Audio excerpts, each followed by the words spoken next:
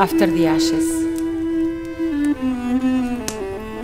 Cierro los ojos. Oigo en mi cráneo los pasos de mi sangre. Octavio Paz.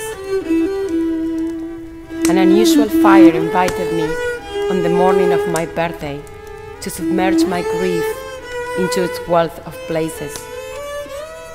I walked emptied and worthless into its febrile wholeness, the threads of my skin cramping the ashes I began to become, swollen, unevenly overdealt cards of death, wild cards of life.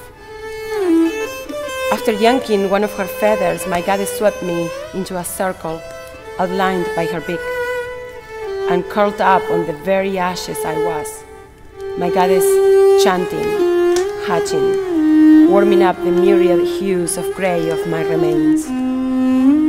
Harassing winds wheedled my goddess and sought to blow her away or lure her into going away. And when the rain assaulted her, she unfurled her wings, turning into an umbrella, while I began to link dry powder to pebbles, to gravel, to rock, earth.